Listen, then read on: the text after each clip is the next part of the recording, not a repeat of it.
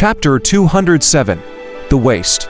Nanyu Prefecture, located along the Yangtze River of the Great Zhou, boasted unparalleled beauty, with its enchanting views around you lake and the year-round fragrant flowers and exotic plants.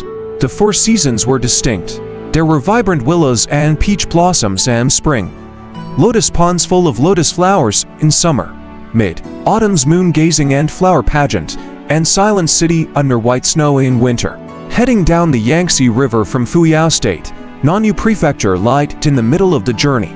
The hills and flower beds were reflected in the shimmering waves along the journey. A small tour boat gently departed from the river. At the stern of the boat, the helmsman wearing a dooley hat was shouting commands and greeting to passers-by on other boats. At the bow, there were 2 radiant figures standing. One was a vibrant youth dressed in coarse clothes, exuding an extraordinary air. He stood tall, his features bright, and his eyes sparkling. His appearance would make people instinctively like him, and many girls found themselves falling for him. Yet this youth was occasionally disturbed by bouts of violent coughing. Adjacent to him was a woman dressed in a red cloud-patterned skirt with a phoenix hairpin, her slender waist accentuated by the dress. Her attire might have been fitting for a wedding day, but appeared peculiar in this setting. The passengers on other boats pointed and gossiped, speculating if she had run away from home after a dispute, and deducing that she must be a young miss from a wealthy family. The woman was exceedingly beautiful yet aloof, her hairstyle neatly arranged with a single phoenix hairpin, her porcelain skin radiant, her bright eyes taking in the surrounding views, her expression elated yet marred by a hint of melancholy. This trace of melancholy only appeared when she glanced at the youth as if worrying about him. The 2 were none other than Han Yi and Chu Xianyu, who had fled from Wuxia State. After leaving Wuxia, Han Yi acquired a set of clothes from a farmhouse to cover his upper body, lest others find his appearance too unusual. As for Chu Xianyu, considering the scarcity and value of women's clothes, she decided not to fuss over it. Chu Xianyu pointed at the boat and then towards the distant city, indicating something. 6. Interestingly, she uttered not a word. Are you implying how much longer until we reach? Han Yi guessed. Ever since they left Wuxia and Chu family, he noticed that something wasn't right. Chu Xianyu's illness had worsened. Now, without a veil, she couldn't speak. In other words, she had become mute. By her standards, wearing a veil would suffice. However, Miss Chu seemed no longer willing to wear the veil. She'd rather remain silent than wear it. Despite Han Yi's repeated urging on the journey was to no avail, Han Yi was unsure of the possible reason behind it.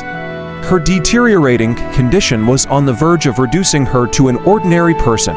More embarrassingly, his own condition was not much different. After briefly merging with the dragon soul, using the full power of the heavenly demon nether dragon scroll, summoning 24 contemplation diagrams, the tremendous demon power had pushed his body to its limits. Unable to withstand the power, his body exceeded its limit. Even the unrivaled tyrant body couldn't restore it, the physical damage was too severe. His condition was like a delicate porcelain doll on the verge of shattering. Any use of magic power would accelerate the shattering of his body, leading to certain death. He, unable to use magic power, was virtually disabled. This was the reason why he chose to travel by boat instead of flying. Upon hearing Han Yi's reply, Chu Xianyu slowly shook her head. She then pointed at Han Yi's chest. Are you concerned about me, wanting to find a place to heal me? Only then did Han Yi understand her intention. Miss Chu was worried about his injuries and wanted to find a place where his physical body could be repaired. However, Han Yi found this very unlikely. Even the Supreme Immortal's essence blood could only delay the shattering of his physical body, and couldn't repair it, let alone other heavenly or earthly treasures.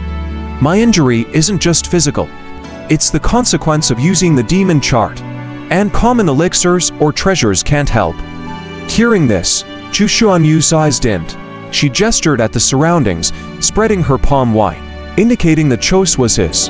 However, Han Yi looked lost, murmuring, I don't even know where to go. The Dragon Sparrow sect could have been an ideal destination. That my return would unquestionably bring disaster to the sect.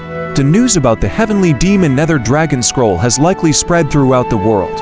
If I return to the sect, though under the protection of the sect master, it would bring annihilation to the sect. Han Yi couldn't forget that formidable spiritual sense of the immortal gate seeking them in the past. He believed that even if he returned to the sect, he couldn't withstand the imminent disaster.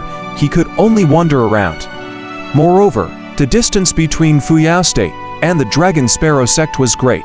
Without the use of spales or flying, it could take him several years just to get there. Given the vast distance between the two, the boat traveled from one end of the ferry crossing to the other. The clear sky turned cloudy during the brief moment. The sunny day swiftly turned gloomy, with swirling clouds. As the boat drifted further, a light rain began to fall.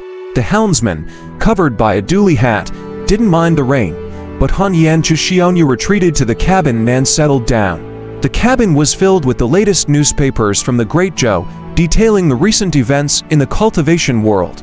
7 days and 7 nights had passed since the demonic cult attacked the Chu family's sword mansion, but the situation wasn't calming down. Instead, it was becoming increasingly intense. News from Fuyao State reported that the Empress of the Great Zhou conveyed the deeds of the demonic cult to the 9 heavens and 10 earths, entrusting the judgment to Wu Lian Qian, because the human emperor's 9 Ding, which had been sealed in the Qianshan Mountains, had also been captured by the new leader of Baiqia demon sect.